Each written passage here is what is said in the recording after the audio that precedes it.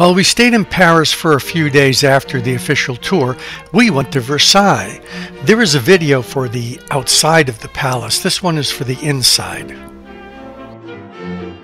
This was a little more than a hamlet, but by the time of the Revolution it had a population of more than 60,000 people. The Palace of Versailles is the central part of a complex that housed the French government, most notably its royalty, during the reigns of Louis XIV. Louis XIII came to Versailles on his first hunting trip in 1607. He was crowned the king in 1610, but he actually didn't come back here until 1621. He liked it so much because it was situated between his principal residence at Saint-Germain and Paris. It was surrounded by woods that were noisy with pheasants and boars and stags, and by 1623 he had decided to build a small hunting lodge here, and this way he could stay here at night so he can do his hunting. It was just a small country residence, and somebody insulted it by saying a mere gentleman would not have been overly proud of the construction. So Louis XIII decided to rebuild it in 1631, and the construction continued until 1634 and basically laid the basis for the palace that we now know today. And he actually bought the town of Versailles in 1632. I suppose it's nice to own the whole town you live in. The history of Versailles is linked with the figure of Louis XIV, who decided to extend it beyond just the chateau that had grown out of the hunting lodge of brick and stone, first built by his father. The king, who could see great things for the chateau and the forests around it, took on the role of architect himself and built a masterpiece with which he would forever be associated. Louis XIV first came to Versailles in 1641 when he was 3, when his father, Louis XIII, sent him and his brother here to escape a smallpox epidemic that had reached the palace of Saint-Germain. Since Louis XIV liked to hunt, he often found his way back here to the chateau anyway, accompanied by his brother and his mother, Anne of Austria. Louis XVI was born in Versailles, just like his grandfather, and he became king before he was 20 years old. He's the one who married Marie Antoinette of Austria in 1770. But unlike his grandfather, Louis XVI spent most of his time in Versailles, and here he embarked on several projects for the interior while devoting himself in his private chambers to studying various sciences that he had particularly liked. He was very fond of his wife, and in 1774 he offered her the Petit Trianon, built by Louis XV for Madame Pompadour. Boy, we all stick together, don't we? And first lived in by Madame de Berry, so Marie Antoinette made that house her private domain. Louis XVI was a shy but studious king, and he was interested in international politics and played an important role in the War of American Independence.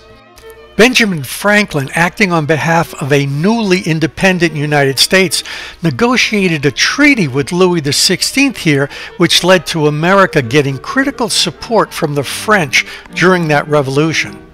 Far from being pillaged by the rampant mob, as might be imagined, the Palace of Versailles came through the period of the French Revolution relatively unscathed, even though some would not have minded seeing the key symbol of the monarchical system laid to waste, but the inhabitants not so much, off with their heads.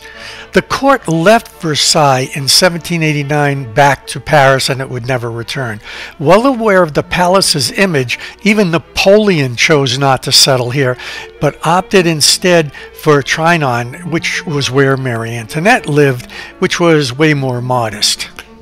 Following the death of Louis XIV in 1715, the court abandoned Versailles and transplanted itself briefly back to Paris.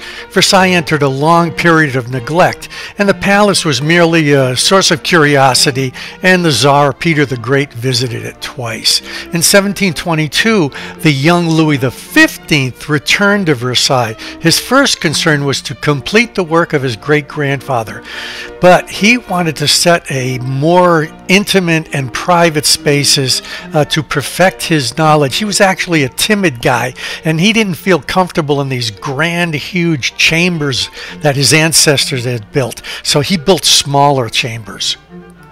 No lingering in the bedchambers. The king demanded that he have an audience. There had to be nobles and other government employees watch him wake up and get dressed and eat. And considering his bathing habits, since Louis XIV was terrified of bathing, he only took 3 baths in his life, and he lived to be 72. I wonder if they had to draw straws to be there. Notice how worn the marble steps are. The palace contained about 350 living units, and just as a side note, there were no inside bathrooms. People used to urinate and, let's say, relieve their bowels inside, sometimes right on the steps that we so gladly walk on. This is the Hall of Mirrors, and these mirrors were stolen from Venice. Construction began in 1678. There are 357 mirrors in the hall, which at the time was the most expensive items to buy. Venice had a monopoly on making mirrors, but France hired Venetians to come and make them. But the secret was so guarded that the punishment for revealing the secret of how they made these mirrors was death. 20,000 candles were used for special occasions, so it became a corridor of light. The principal feature of this hall is the 17 mirror-clad arches that reflect the 17 arcaded windows that overlook the gardens. The palace is so large, and a design oversight meant that all the dinners were cold, because by the time the servants got from the kitchen to the dining areas, everything had cooled off. Eventually, Louis XV had a private kitchen built in his private apartments. You don't have to worry about that because you can't eat in there anyway, and they do have places and restaurants for you to go. The palace is just chock full of paintings and sculptures, just ornately designed rooms. You can understand why the people got a little aggravated. Pope Pius VII visited in 1805, but it wasn't until the ascension to the throne of Louis Philippe as King of the French in 1830 that Versailles was actually brought back to life. Like members of his family, the Orleans, the new sovereign was keenly interested in history, and he decided in 1833 to create a museum dedicated to all the glories of France. The monarch fought to reforge a bond among the French people, from the legitimist monarchists to the revolutionaries, from the supporters of Napoleon's to the liberals. He wanted everybody to be French again. And in 1837, he opened a museum to celebrate the glorious events in the history of France, from the Middle Ages to the start of the monarchy. A lot of these paintings are in the Hall of the Battles. The beginning of the 20th century was marked by the First World War, and Versailles also suffered during this conflict, which forced the palace to close and its works to be protected. But like Paris, Versailles was not invaded, and so pretty much life just continued, even though at a slower rhythm. The museum collections actually grew and visitors arrived, though fewer than before. The palace spent the years mobilizing support for the national effort and assisting the wounded and the families of soldiers as much as possible. It was also chosen as a signing place for the peace treaty of 1919. But there's more on that in the video about the outside area of Versailles. There was a period that the palace suffered a lack of maintenance for several years due to just a crippling shortage of money for renovations, and so it began to show its age. Salvation came from the United States in the person of the billionaire John D. Rockefeller, who made 2 enormous donations to the palace for its restorations. He was recalling the involvement of France in the American War for Independence, so he thought he'd do a little payback. These gates are not the original. During the French Revolution, the new government ordered that the gates that were covered with gold be dismantled. But in 2008, the gate was recreated and covered with 100,000 gold leaves. Eventually, it got too busy here for the king, so he had an entire complex built outside in the back area.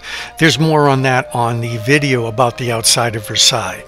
As we were getting ready to leave, a major rainstorm started and we got a little wet, but it was still worth the trip.